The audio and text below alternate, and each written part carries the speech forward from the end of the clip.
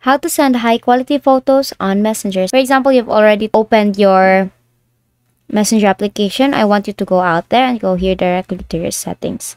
Now here on settings, all you have to do is to go to your Messenger application, and for iPhone, you can go directly to your cellular data here, and you will go here to your cellular data and choose the application such as Messenger. Toggle that off so that you won't allow Messenger to have an access to your Messenger when using data. Now, the quality of photo depends on how strong your connection is. It's either how strong your Wi-Fi or how strong your mobile data. But mostly, if you use cellular data, it is really sent in a very low qual.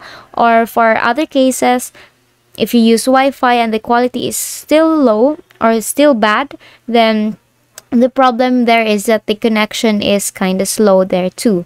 Now, let's say you've already checked that your Wi-Fi is already strong and your photo is still not in high quality, then you have to make sure that the photo itself is high quality.